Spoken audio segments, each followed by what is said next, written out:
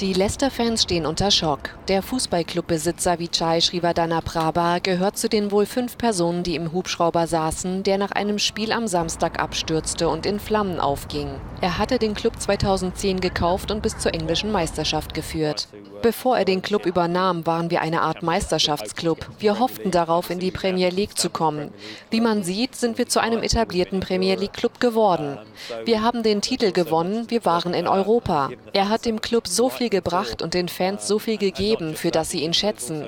Er hat auch in lokale Krankenhäuser investiert. Das geht weit über das hinaus, was die meisten Besitzer von Fußballvereinen tun würden.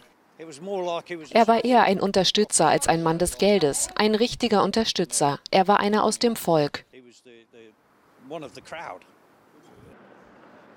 Naja, man weiß ja, wo wir standen, als er den Club kaufte. Wir waren nichts. Ich habe meinen Fanschal mitgebracht. Er ist ein Champion, weil er uns zu Champions gemacht hat. Noch gibt es keine genauen Angaben zur Unfallursache. Zahlreiche Fans legten vor dem Stadion Trikots, Fanschals und Blumen zu Ehren des Geschäftsmannes nieder.